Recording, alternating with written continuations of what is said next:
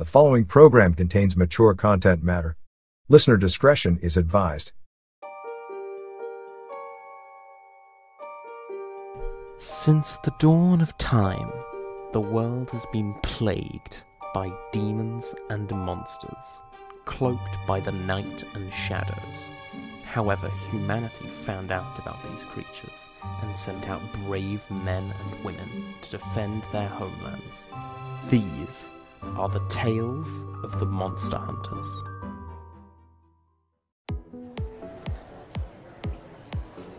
At Pearson International Airport, after arriving from London, England, Tripp Connors and Olivia walk through the terminal, towards the exit.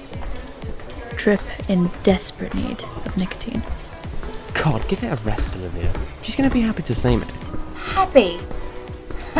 People who disappear don't usually like to be found. Stop overthinking it, Olivia. I know her, it'll be alright. Yes, you knew her 7 years ago. Many people, not you of course, but people change over the years. I think we both know I needed to get away after everything that happened back at home. Everything that happened? You left your fiancé at the altar in front of a church full of family and friends. How do you figure that you're the one who needs to get away? Hey, I loved Fiona. You sure have a funny way of showing it. When I thought about marriage, it really began to scare me. Me, Olivia, can you believe it? I've been on how many hunts? And I've never gotten scared. But suddenly I realised I was only going to have sex with one woman for the rest of my life. And it scared the hell out of me. Ugh, please, don't give her that reason for standing her up. They both walk out of the terminal. Tripp immediately strikes up a cigarette. God, I knew that. Olivia turns away from Tripp, stepping down from the curb and firing down on the orange taxi. Olivia steps back onto the curb and then turns to Tripp. I still think that this is a bad idea. No, you flying over 3,400 miles to meet a man you've met online is a bad idea. Olivia frowns as a taxi pulls up and stops. Trust me, she'll be happy to see.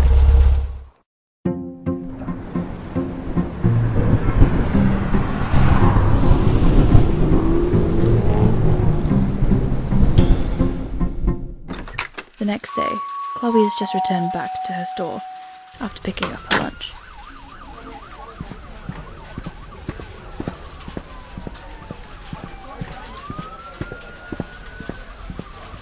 Any calls while I was gone, Brooke? There were no calls, Chloe. But there is a man waiting to see you inside your office. And you just assumed it would be okay to let him wait there for me? I'm sorry. He said he knew you. That's okay, Brooke. Just keep an eye out here, please. Annoyed, Chloe slides her hand behind her, down the back of her jeans slightly, as she feels for the gun that she has there. She begins to walk toward her office at the back of the shop. As she draws near, she sees the door to be open. She stops when she reaches the door and looks inside to see a man standing in front of her desk with his back to her. Who the hell are you? And what do you want? When the man turns around, revealing Tripp Connors. Oh my god, Chloe. It's been a hot minute, cousin. Come in, we have so much to catch up on.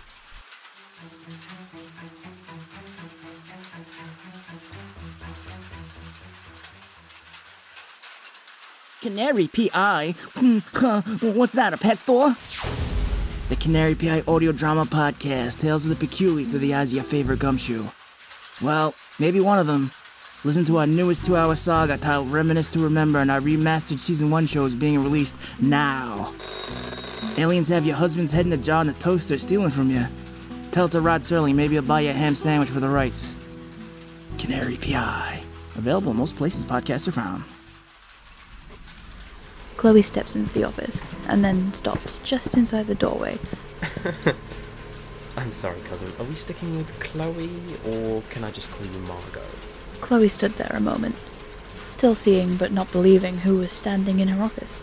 Are you just gonna stand there and stare at me? Or are you gonna give your cousin a big old hug? Well, where is Olivia? I know you wouldn't fly here by yourself. She's off meeting the love of her life, so she thinks. Honestly, I told her she was making a big mistake coming all this way to meet someone she's only spoken to over the computer. But what do I know?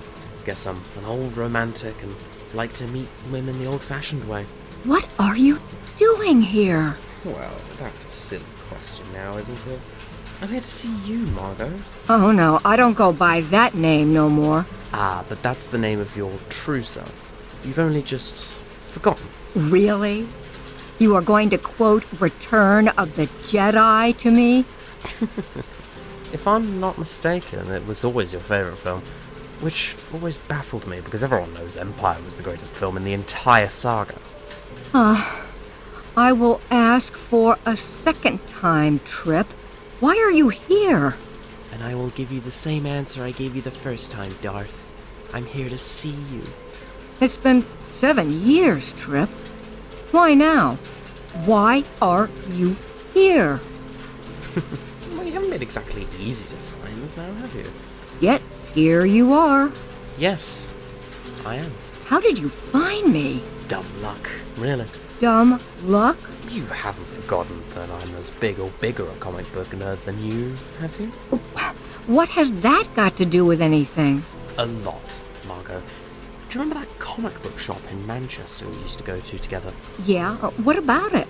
If I remember correctly, I was waiting there in line to pay for some anthologies, and, well, that day just happened to be comic book day, and lo and behold, on the TV screen they were showcasing shop owners who were taking part in comic book day.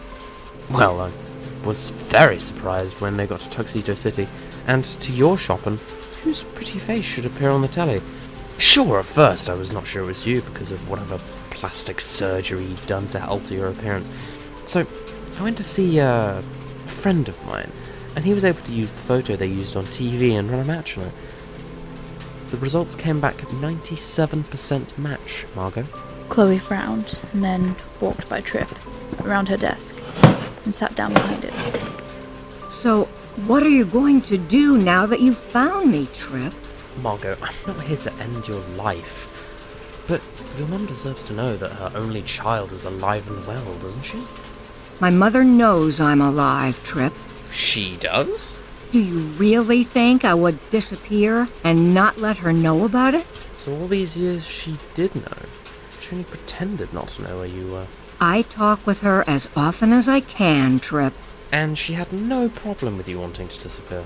She didn't like the idea, but she understood why I had to leave. Why did you leave? I don't want to get into that right now. Fair enough. I'm not planning on leaving anytime soon. So when you're ready to spill, I'm all ears. So, should I assume while you're in town, you plan on hunting? But Tripp's attention is immediately grabbed when he locks eyes on the picture frame on Chloe's desk. Picks it up. In the photo is Bruno and Pat, standing between Joe, in front of the pizzeria. Bloody hell, is that Joe Domenico?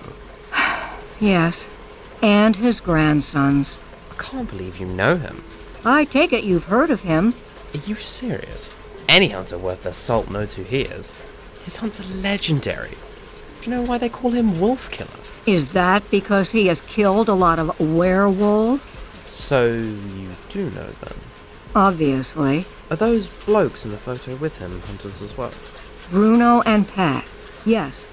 You wouldn't remember this because you were too young, but Joe found himself in your neck of the woods once, and he ended hunting with your dad. Stop right there, Tripp. I do not want to discuss my father or his hunts. Oh, sorry, Marco. And another thing. Since you're planning to stick around, you need to address me like everyone else does, as Chloe. Are we clear? Loud and clear, Chloe. But in exchange, you have to let me meet Joe. Oh, fine. But you have to tell him your last name is Curtis. What? Why? Gee, I don't know, Tripp. I introduce you as my cousin, and you tell him your last name is Connors. Joe will make the connection to my father. fine. All right, good. But in the meantime, you can tell me the whole story of why you left your fiancé at the altar. Your mother told you, didn't she? Oh, she did. Tripp groans and runs his fingers through his thick hair. Split half of that with me and I'll tell you everything. All right. Let me get a plate. Tales of the Monster Hunters cereal box issue. The Visitor was voiced by Roberta Jackson as Chloe, Hal Harris as Tripp, Mads Franklin as Olivia, and Val Cha as Brooke. Royalty-free music by Tube Backer and Alexander Nakarada. End credits theme by Alexander Ferrara. Audio engineering by Alexander Ferrara. Created by Antonio and Enzo Ferrara. Directed and produced by Antonio and Enzo Ferrara. Cover art by Enzo Ferrara. Edited and written by Antonio Ferrara. Creative consultant Paul Cairns. This presentation of Tales of the Monster Hunters cereal box issue has been brought to you by Giant Monster Productions. Copyright 2023. To contact Giant Monster Productions, email them at giantmonsterprod@hotmail.com. Follow us on Twitter at GiantMonsterPro, Instagram at Tales of the Monster Hunters, and on Facebook and YouTube. If you have enjoyed this podcast and want to hear more, please subscribe, like, and favorite so you never miss an issue. Thank you for listening.